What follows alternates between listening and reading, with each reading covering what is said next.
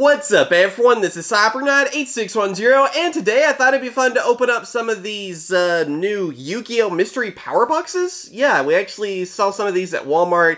It seems like they have these every year. It does look like this one is different from the previous ones that we've seen, and yeah, I thought I'd pick them up. I actually got two of them to see if these are worth it or not. Sometimes these Mystery Power Boxes are actually good, and sometimes they really aren't. I mean, it really does go from one way or the other, so I figured I'd waste my money instead of you guys wasting yours. So please be sure to hit that like button, subscribe, and all that so you guys can see everything new that comes out for Yu-Gi-Oh! And old and all that too, and so you know what to spend your money on and what not to, because I'm working on like a Christmas list sort of thing too for Yu-Gi-Oh! Players, so let me know if you have some cool ideas on that. I mean, we're getting close to Black Friday and all that as well, so I figured that would be a fun video. But these are about $30 each, and again, we'll see if this is something that you actually want to get for Christmas, or just for fun, or want to stay away from, basically, because there's a lot of good products out there right now. I don't know.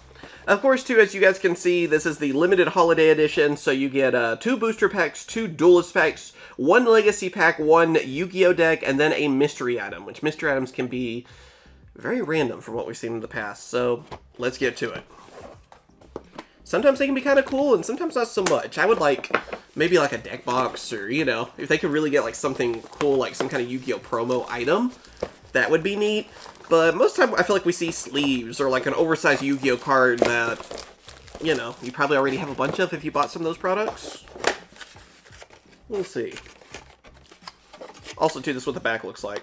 I didn't show that, but yeah, so maybe we'll get what's on the back. I don't know. Sometimes it's that way, sometimes not so much. Oh, hey, for a figure hanger-like thing, we got a baby dragon.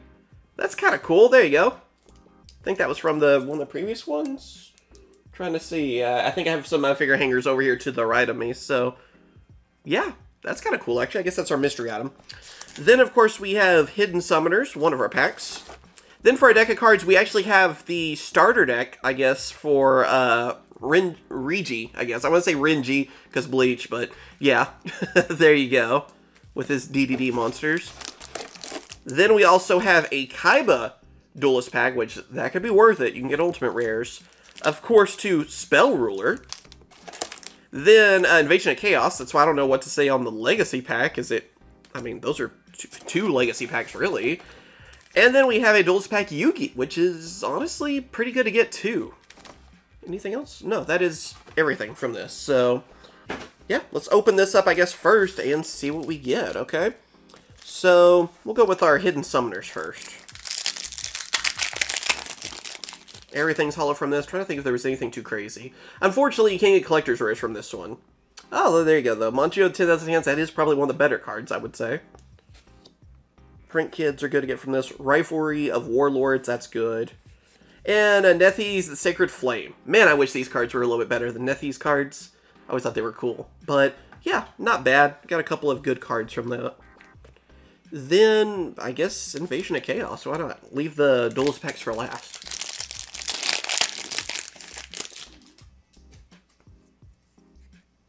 Alright, Heart of the Underdog. Grand Maju, one of my favorite cards. There you go. An older card that's, I remember bringing that to YCS. That was a fun one. Primal Seed, Gale Lizard.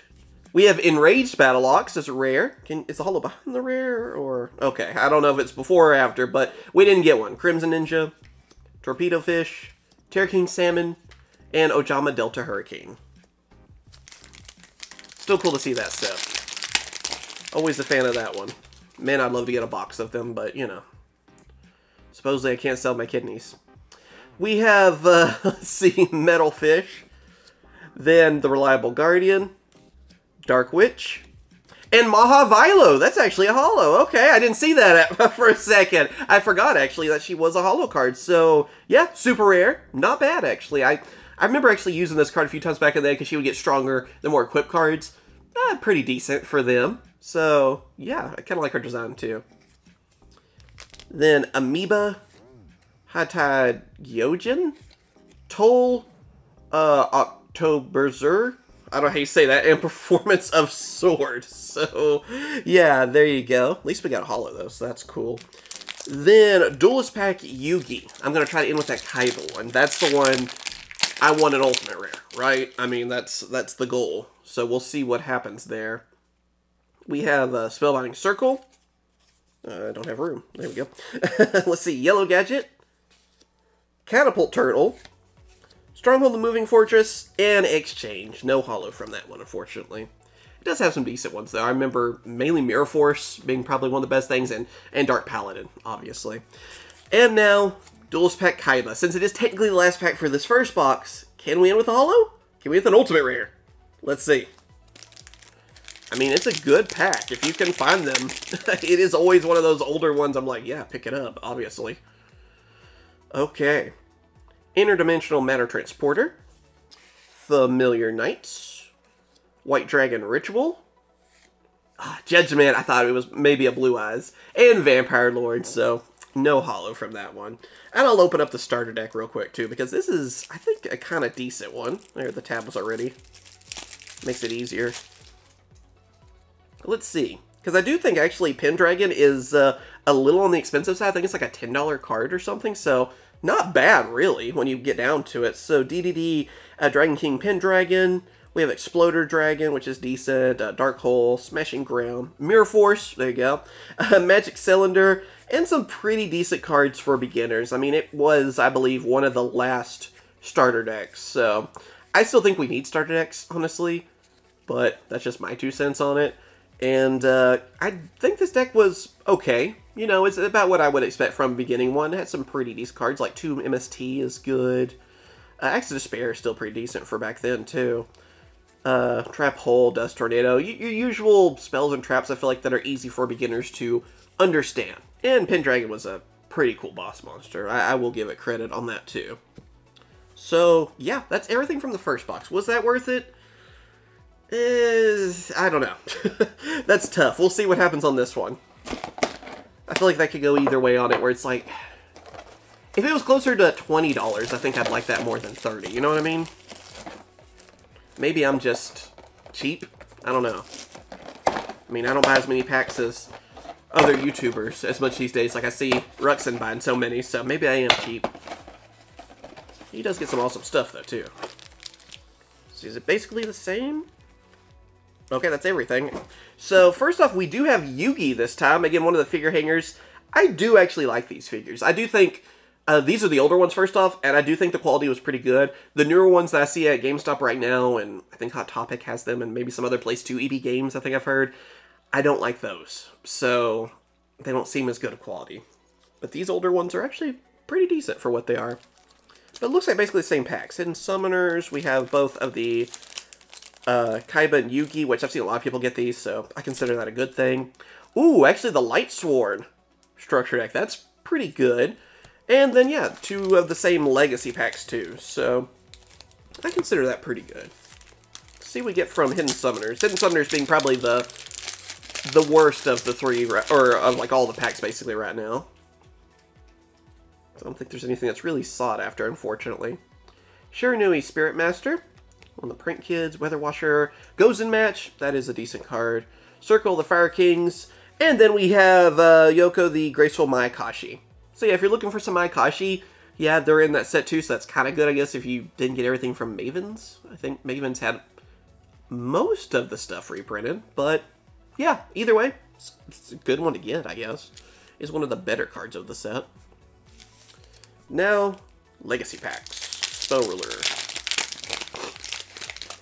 See what we can get. We have Ryuran, Fairy's Hand Mirror, Tyone 2, number 2, Turtle Oath, Gigantic Germ, or Giant Germ, excuse me, I'm adding, I guess, to it.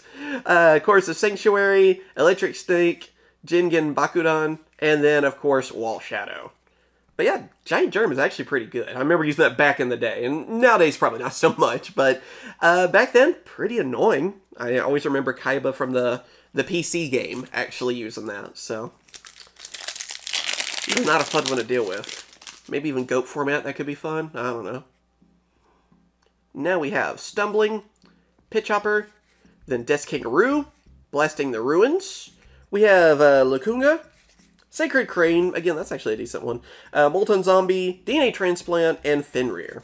So, unfortunately, no holo out of that one either, but you know, again, it does have some decent commons and stuff too. So let's go on ahead. Actually, I want to do the structure deck next because I want to save these for last. These are pretty much what we're banking on, right? So let's go with these real quick. Does this have the tear easy? No, it doesn't. Let me find that real quick. Oh, that's not too bad, actually. It's right there. Some of these, like, you can't find the little tab thing, or I can't easily, so that's why I usually edit and make it easier, basically. But let's see. First up, we have Michael the Arc Lightsworn. Then Lightsworn Sanctuary. Minerva, Lightsworn Maiden. Raiden, Hand of Lightsworn. And then, yeah, everything else you're getting, like, reprints and stuff for Lightsworns and Twilight, I believe, a little bit, too. It was a pretty good structure deck, actually. I like Lightsworns. It's a fun, especially, like, Edison deck if you're wanting to play that format. Only thing is, Lightsworns don't like me. Every time I've ever played them, I could use, like, the best build, a build that's won, like, several YCSs or whatever. I always mill the wrong cards. The deck hates me. Like, seriously, every time I've tried to play them. So, it's not the deck for me, unfortunately, even though I've always liked them. And it does have some good reprints, too. Like, Breakthrough Skill is still a pretty decent card, honestly. So, yeah. Out of structure decks, that's probably a fairly pricey one, too. I don't know what that goes for anymore. Alright, oh, we'll save Kaiba for last. Alright, so, Yugi first. Come on, give me a holo out of one of these. Okay, we have, whoop, focus, there we go. Green Gadget, Jack's Knight, Red Gadget, Queen's Knight, and Black Luster Soldier. So, unfortunately, nothing too crazy, although I do like the original Black Luster Soldier. And last pack. Alright, Duelist Pack Kaiba. Can we end with that ultimate rare? Let's see. Harder the cards help me out here. Let's see what happens, right? I mean, that's... if you get ultimate rare, I mean, that definitely would make the box worth. We have Cloning, Legend, Mystic Genie of the Lamp, Flute of Summoning Dragon. You know what? We end it with a holo. I'll take that. Return from Different Dimension. That gives us at least one holo. And then, of course, Pet in the Dark Clown. So, yeah, at least we got our holo in the end. No ultimate rares. Again, it's fairly tough. What was it? 5 ultimate rares, I think, in that set. Some good ones, though. I mean, getting those packs is definitely good. But just getting one, you know, is... your odds aren't necessarily the best. But, hey, if you get it, you get it. Are these box worth it, though? Do I think they're worth it? I kind of say no. I think I'm going to lean towards no. I like these kind of things usually. They make for good videos, really, right? You know, if you're going to do opening videos, then yes, it's probably something good for that. Let me know what you guys think about that. You agree or disagree? And let me know, too, if you open up one of these, did you have way better luck than me? I mean, that could make the difference, too. I don't know. So, if you got something really good, maybe your opinion is completely different.